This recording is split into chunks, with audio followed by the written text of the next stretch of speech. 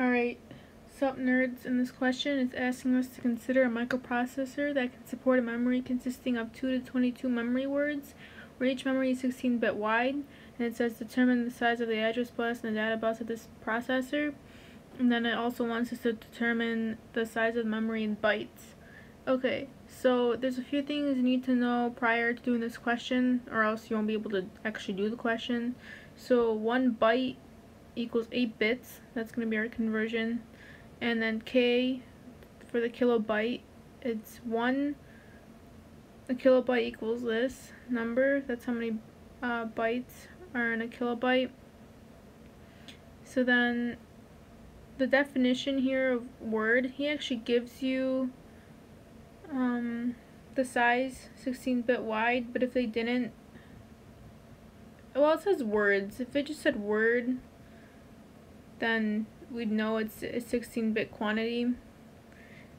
But yeah, anyways, that's just something to know. And then an address bus is a set of conductor wires that carry address signals, and then a data bus is a set of conductors that carry the data to be accessed.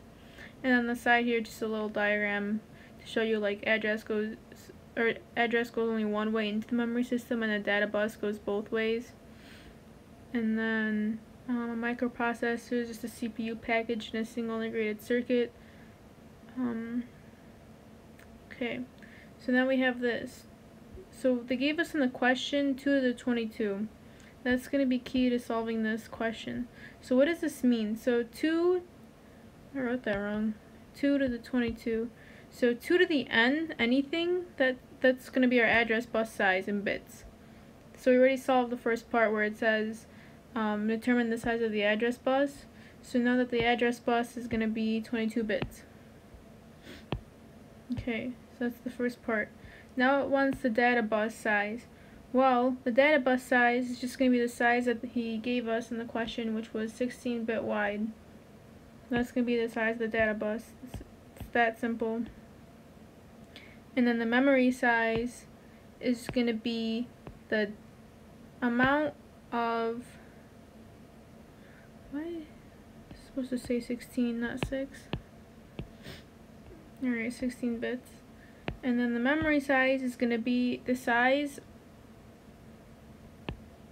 of, they gave you in the question, the 2 to the 22, times the data bus. And then they want it in bytes, so you're going to have to divide by that 8, which is this, what we said earlier, our conversion factor. So then you just divide by 8 for the 16 bits. You don't divide this by 8, only the first part, or only the second part, this right here. So then this is our answer.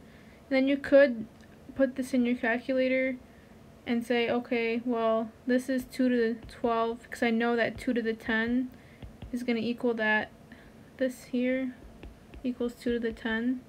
So this is going to equal 1024, which is equal to 1 kilobyte.